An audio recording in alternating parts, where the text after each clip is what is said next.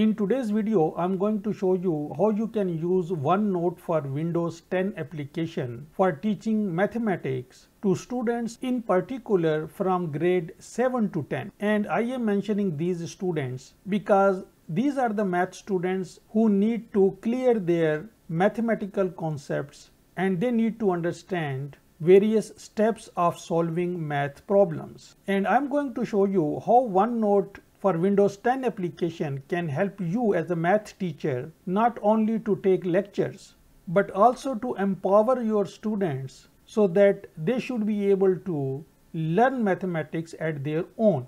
I have made a separate video about OneNote for Windows 10 where I have shown you what is the hierarchy of this application. In your OneNote account you have notebooks. In notebooks you can create groups. In groups you can create sections, pages and sub-pages. But this is not what I am going to explain again. And I promised in that video that I will be making a separate video for teaching mathematics using OneNote, and this is that video. So let's get started after a short break.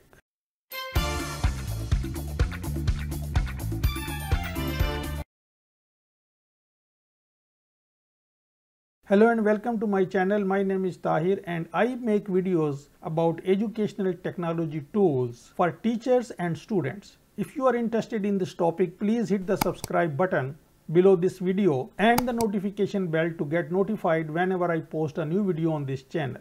So let me create some space so you can reduce the size of these columns, your notebooks and all these things, or you can click on this hide navigation button and you will get maximum space when you are explaining mathematics to your students. We will start from the very beginning, and let's say you are teaching maths to your primary school students. On this page, if I click anywhere and let's say I start typing something, 2 plus 5 equals, and then I press space bar, the answer will be automatically written there.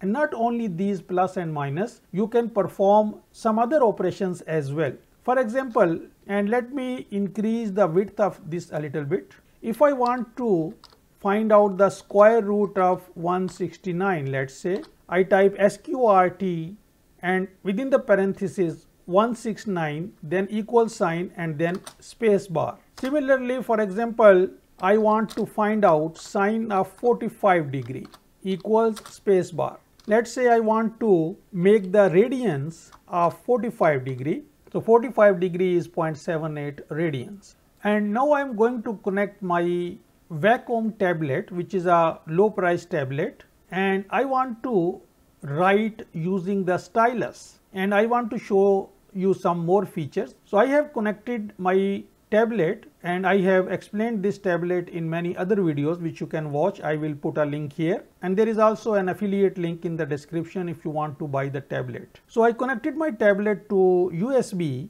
and now I want to write using the stylus. So I select this red color pen and I try to write an equation with my stylus. This time equals 26 minus. So I just want to make this a little bit more complex to show you something.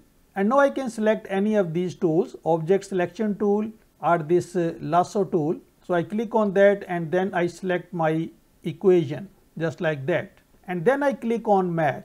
And now as you can see that math is trying to capture my equation and it has captured correctly. And sometimes what happens is that if you write 4 and it captures 2, you can fix it by clicking on fix it. And then you click on this 4 and it will show you all the possible options here, and whatever is your intended option you can select. In my case this 4 was correct. I select this 4 and I click done. Let's say click on this 2 and it is showing me some possible options. 2 is the correct one. I select this and I click done. Now I will get some options here, few operations which I can perform. I can solve this for x, I can graph this. So let us see what are these options. So first I draw in 2D. So this is the graph. Of course it is a straight line and I can insert this graph on page by clicking on insert on page. The graph is inserted here. I can put it there and I can resize it. Similarly, you can draw in 2D and you can place this graph if you want. And now the third option is solve for x, because this is the linear equation in x. You can also find the value of x. So you click on solve for x and it will show you what is the value of x. X is equal to 8. Now if you want your students to learn what are the steps, you can click on show steps and then steps for solving linear equation. You click on that and then it will show you all these steps. There are 10 steps. This is how system reached at the solution of this linear equation. So this is very good for year 7 to 10 students because they are learning.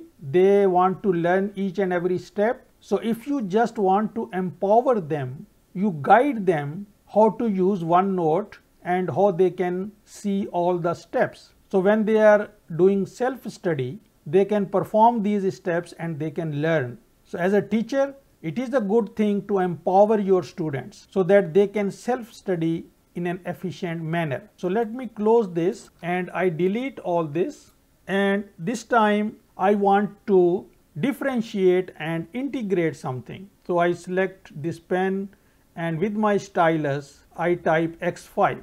I select this, I click on math, I click on these options and it will show me differentiate with respect to x. I click on that, it will give me the differential of this 5x4. You can check the steps as well. Now you can also integrate this and then you can check the steps. These are the steps for integration. So you can also perform calculus on OneNote. So this is a very good application where math students can learn how to solve a differentiation or an integration problem. So let me close this and I delete this as well.